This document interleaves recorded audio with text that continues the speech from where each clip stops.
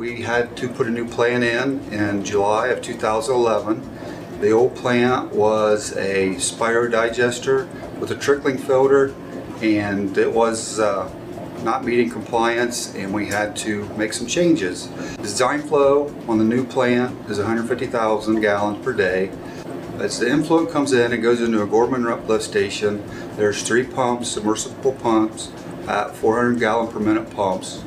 And after that, our influent goes through our screening system, which is a JWC screening system. It's an auger system. And then it goes into our oxidation ditch.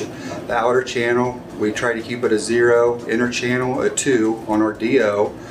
We have 2 final clarifiers in our new wastewater plant. Each one holds around 30 to 32,000 gallons. As far as maintenance on them, I check annually the oil levels in them to make sure that their drive mechanisms are all right. I sludge judge it daily to see and make sure if the sludge blanket is around 1 to 2 feet, and I usually drain them in the spring and the fall, each one, to look down and see if the mechanisms in the bottom are wearing all right, or if there's any debris or anything in it needs removed. In our new wastewater plant, we have a TrojanUV system. There are 5 racks that disinfect the water, and as far as maintenance and upkeep on those, I try to keep the bulbs clean. I might have to take them out once or maybe twice during the disinfection season to clean the bulbs. It's been a really good system. Also on our effluent, we have an ISCO automatic sampler to take our 24-hour composites. They have been excellent as far as having to do any maintenance on them. I've replaced the tubes in it a couple times, but other than that, it's been very good. The flow meter on the effluent is from our old plant, and we just reused that as far as our new system.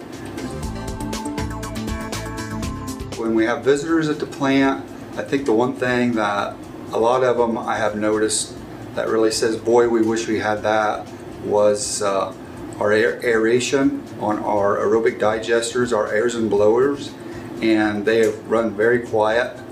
And I think in a city situation where you're more in a population, the noise factor would be really beneficial if you had a blower like the Aerzen blowers. Our old plant was a spiro digester, trickling filter system, and I believe it had been in operations for a little over 40 years, and upkeep and maintenance on that compared to what we have now is unbelievable.